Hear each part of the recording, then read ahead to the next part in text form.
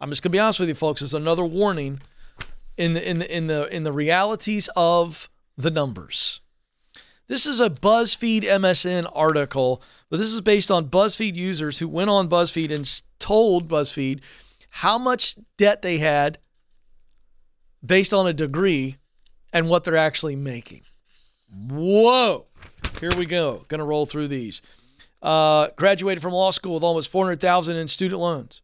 After 5 years of payments, my balance has increased to $500,000 due to interest. I make $70,000 pre-tax per year as a public defender.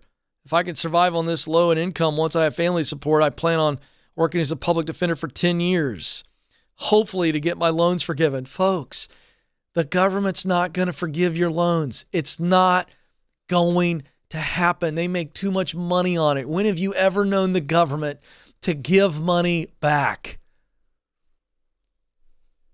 Sir, stop being a public defender. Go work for a law firm, make some big bucks, and pay the money off. Single mom of 2 children. Was told over and over that college was the only way out of poverty. That's a lie. Well, I went ahead and got a degree, and I still make less than $50,000 a year. I currently owe $130,000. I'll never be able to pay it off. Not true. That's why Ramsey Solutions exist. That's why we did the documentary Borrowed Future to just beg people to stop before they go into debt. Listen, there's no excuse for her to only be making $50,000 a year. This was heartbreaking. I'm about to turn 65. I have over $100,000 I owe in student loans and regret having gone to college. My earnings are $60,000 a year.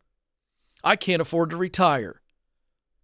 I'll be paying student loans until I die. I don't know how old this person was when they went to school, but it wasn't 35. But there's this prevalent lie that culture has shared with us, and we've all swallowed the pill like a bunch of mind-numb freaking zombies. And it's that if I go to college, even at 55, I'll be super successful and super wealthy. BS.